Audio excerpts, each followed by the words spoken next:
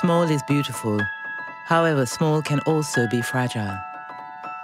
Small Island Developing States, or SIDS, face a unique set of development challenges due to their extreme vulnerability to external shocks and climate change. Sea level rise, storms, coastline loss, coral bleaching, and extreme weather events are ever-present threats. For example, a hurricane in Grenada caused damage of more than 200% of the island's GDP. Flooding in Kiribati has led to plans to relocate the population. And a recent tropical cyclone across the Seychelles caused damage of over $8 million. It is often difficult for small island developing states to deal with the impacts of climate change individually. However, cooperation between these states and other partners can deliver powerful mutual benefits. With this in mind, we, as regional organizations of the Caribbean, Indian Ocean, and the Pacific regions, in collaboration with the Commonwealth, are taking positive action to boost the resilience of small island developing states through the Climate Resilient Islands Partnership. The partners from each region are the Caribbean Community Climate Change Center, the Secretariat of the Pacific Regional Environment Program, and the Indian Ocean Commission. Each partner has experiences and strengths to share, enabling us to build institutional capacity, deliver specialist skills and knowledge, and solve problems together.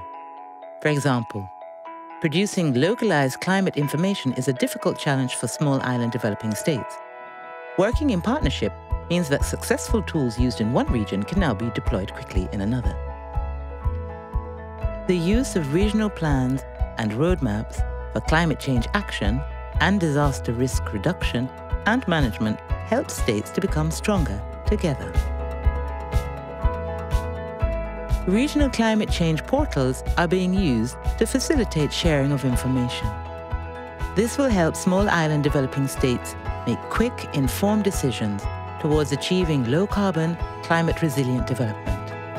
Another significant challenge for small island developing states is accessing international climate funds, like the Adaptation Fund and, in the future, the Green Climate Fund. We are already working together in accessing these funds through regional-level accreditation. SPREP recently achieved this accreditation to access the Adaptation Fund and is sharing lessons on its approach. We have committed to a coherent work plan and are now set for a significant expansion of activities to realize the partnership's true potential to scale up institutional support to small island developing states. Our aim is to create climate-resilient islands that pool resources, share learning, and deliver joint services that are more cost-effective, efficient, and better targeted to small island developing states' needs. In this, we are seeking to join with others to deliver affordable, sustainable solutions. With more support, these states can look forward to the future and prosper.